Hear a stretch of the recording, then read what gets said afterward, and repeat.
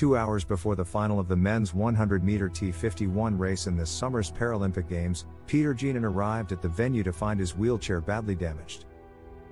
"We had just arrived 45 minutes before the warm-up, and we had 3 flat tires and a broken compensator.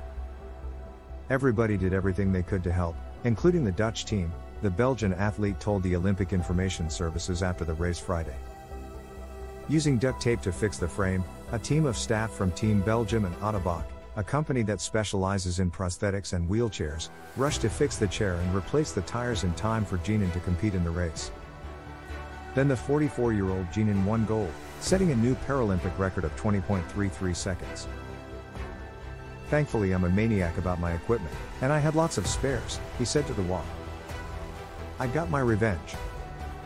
After his victory, Genyn told the Belgian TV network Sporza that he believed the damage to be an intentional act of pure sabotage.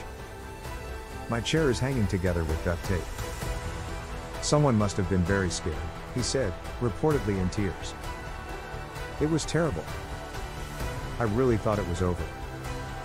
The bronze medalist Roger Hatch, another Belgian athlete, also reported a flat tire that he believed to be intentional, according to Sporza.